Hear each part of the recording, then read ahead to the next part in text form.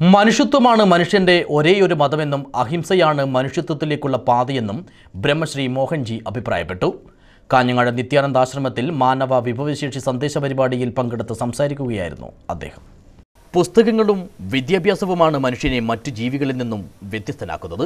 പൂർണ്ണത കൈവരിക്കാനാണ് ഓരോ മനുഷ്യനും ശ്രദ്ധിക്കേണ്ടതെന്നും ഉപാധികളില്ലാത്ത സ്നേഹത്തിലൂടെ നമുക്ക് പൂർണ്ണതയിലേക്ക് പ്രയാണം ചെയ്യാൻ സാധിക്കുമെന്നും ബ്രഹ്മശ്രീ മോഹൻജി പറഞ്ഞു. കാഞ്ഞങ്ങാട് നിത്യാനന്ദാശ്രമത്തിൽ മാനവ വിഭവശേഷി വികസന സന്ദേശ പരിപാടിയിൽ പങ്കെടുത്ത് അനുഗ്രഹ ഭാഷണം നടത്തുകയായിരുന്നു അദ്ദേഹം. മനുഷ്യത്വമാണ് മനുഷ്യന്റെ ഒരേയൊരു മതമെന്നും അഹിംസയാണ് മനുഷ്യത്വത്തിലേക്കുള്ള പാതയെന്നും അദ്ദേഹം ഉദ്ബോധിപ്പിച്ചു. നമ്മൾ കാണുന്ന ഭക്തിയൊക്കെ വ്യത്യാസമുണ്ട്. നമ്മളൊരു അമ്പലത്തിൽ പോകും, അവിടെ ചൈതന്യമുണ്ട്, ഉറപ്പായിട്ട് ചൈതന്യമുണ്ട്. പക്ഷെ ആ ചൈതന്യം അതേപോലെ കിട്ടിയിട്ട് നമ്മൾ തിരിച്ചു വരുമ്പോൾ നമ്മൾ പഴയ പോലെ ആവില്ല. അല്ല, പോയപ്പോൾ ആളുടെ പുറത്തേക്ക് തിരിച്ചു വരുന്നത് മാറ്റങ്ങൾ സംഭവിക്കുന്നില്ലെങ്കിൽ ആ ട്രിപ്പ് എന്തായി? പലപ്പോഴും നമ്മുടെ ഭക്തി അവരുടെ അങ്ങനെയാണ് നടക്കണം. ഒരു കാര്യത്തിന് വേണ്ടിയിട്ട് പോകണം, തിരിച്ചു വരും. അല്ലെങ്കിൽ അമ്പലത്തിൽ പോയിട്ട് വഴിപാട് കഴിക്കണം, തിരിച്ചു വരണം. അങ്ങനെയല്ല.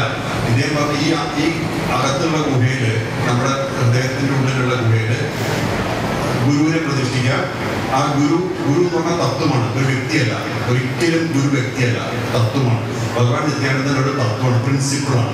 ജീവകാരുണ്യ സർവീസ് നടത്തുന്ന മൂകാംബിക ട്രാവൽസ് ഉടമ വിദ്യാധരൻ കാട്ടൂർ നൽകുന്ന സഹായധന സമർപ്പണവും കാവുങ്കാൽ നാരായണന്റെ നോവൽ പ്രകാശന കർമ്മവും ചടങ്ങിൽ മോഹൻജി നിർവഹിച്ചു.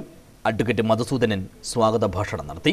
ആശ്രമത്തിലെത്തിയ മോഹൻജിയെ മുത്തുക്കുടകളുടെയും താലപ്പൊലിയുടെയും അകമ്പടിയിൽ പൂർണ്ണ കുംഭത്തോടെയാണ് സംഘാടകർ എതിരേറ്റത്.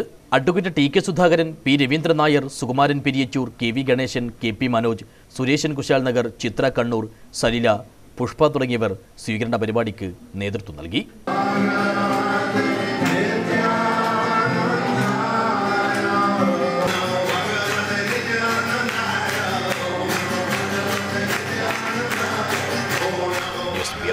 കാഞ്ഞങ്ങാട്.